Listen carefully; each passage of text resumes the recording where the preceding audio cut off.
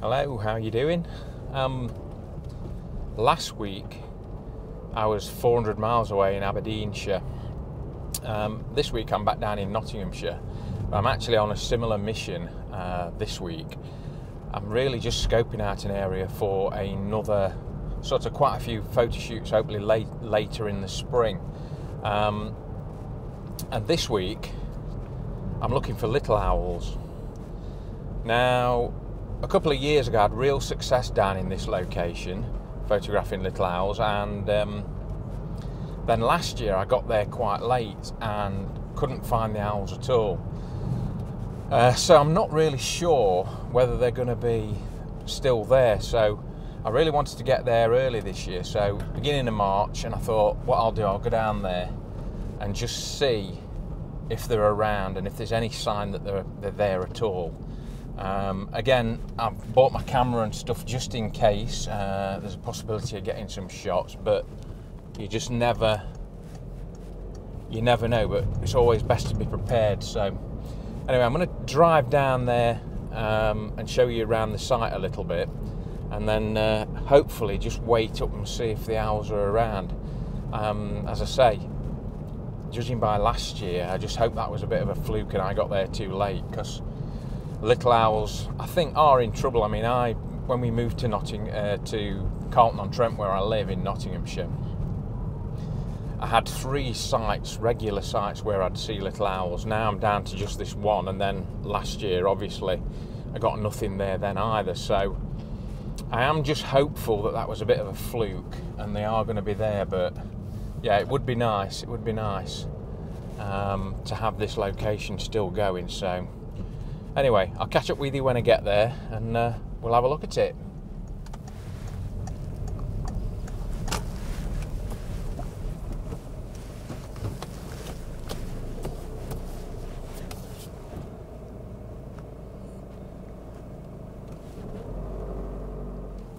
Right, for those of you that have been doing wildlife photography for a while will know that your car always makes a really, really good hide, and it really does in this case as well. Where I've pulled up to here, you often get the odd car pulled up where people go for a walk or whatever, and it's directly across the road from this old pan-tiled building that the little owls always seem to favour nesting in. And so it makes sense really to bring the car here and park here. I'm in the back of the car, the reason being that this has got privacy glass at the back, so literally when the window's halfway up you can't see anything below that point, so it just provides a little bit more cover for me in the back. And as I say, they're used to cars pulling up here, so that's not particularly a problem. So what I'm hoping is that if there's any owls around, that they will come out and just let me know that it's getting on in the afternoon now, so that's what I'm hoping for anyway. So literally all I'm going to do is I've got a beanbag on the window, I'm going to stick the lens of the camera through, and yeah, just wait and see what happens. As I say, actually the sky's not bad now. We've got a nice blue sky. It was really, really grey and miserable earlier, and you can get some reasonable shots of them on the top of the roof, but I'd just be glad to see them today, just to let me know that they're still here, because it has been a while. So I've got my fingers crossed for this one. As I say, I really would like to do some shooting later on in the spring, so if I haven't got them here, then I'm stumped. I'm going to have to try and find a new place, and it's becoming increasingly difficult, I'm finding anyway, with little owls. So as I say, I'm hoping now it's getting on later in the afternoon that they might start to move around a little bit if they're in there. But yeah, it's now just a waiting game. So this old farm building, it's no longer used. It's I think the farmer told me it used to be what they call I don't know whether they call it a fly farm or a maggot farm. There's no access. I think why the little owls like it, there's no access to the roof part. So even though you can get in the bottom, the top, there's no staircase to it. There's just an old hatch in the back that's obviously sealed up. And because there's so many holes in this pan-tiled roof, because it's just been left for so long, obviously they can get in and they feel completely safe up there. So yeah, it's great for them. And from talking to the farmer in the past, they do get barn owls around here as well. So you know, there's always an opportunity to do some barn owl photography as well in this surrounding area. The main problem I have in the spring is this little building here is surrounded by one big field, and it always has cattle in it. And I don't particularly mind cattle, they don't faze me or anything like that, but they are a nuisance when you put a hide up in there and they're licking at the hide and sticking their head through the holes of and then when you move they all scatter and run off, and then they sneak back, and yeah, it can be a bit frustrating. It's like, I'm not supposed to be here, but you're all giving me away, sort of thing. There is a bit of because the cattle now are actually in a barn at the back, there's another separate building. So there is a little bit of a concrete area around, and there's some areas in there that I think potentially I might be able to set a hide up and, like I say, get some of these shots of the owls running along the floor. If they get youngsters in there, and obviously they're feeding like crazy. So that's the sort of thing I'm hoping for in the spring, but been here about an hour. Got a little owl on the roof.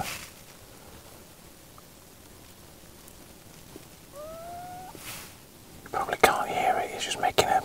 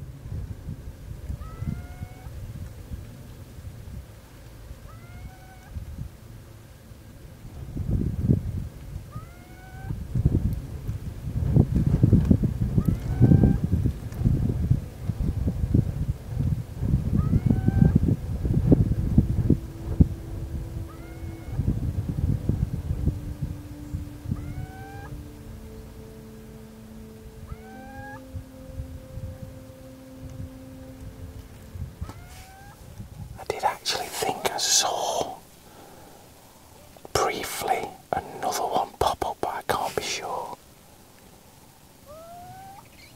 It'd be really great to know there's another one there. He's back, and I'm really pleased to say there's another one there as well now. Just popped up through the roof. I'm just taking some video. Really pleased to see this. They were quite a way apart on the roof, and then one of them's moved over and just gone right underneath where the other one is, making some sort of noises between each other, just really chilling out. As I say, this is the start of the breeding season, so I'm hoping that these two have paired up and they'll have the young in this barn this year.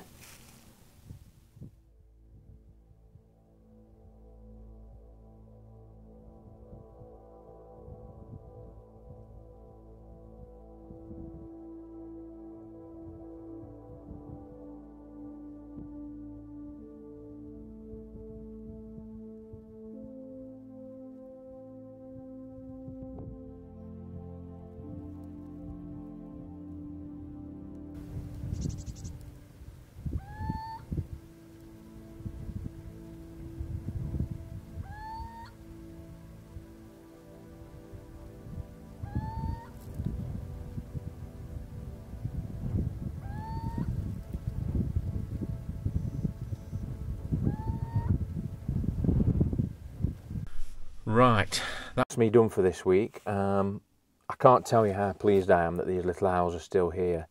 Knowing that the decline of this species and the fact that I'd already lost 2 of the 3 sites, after last year I was convinced that they weren't here.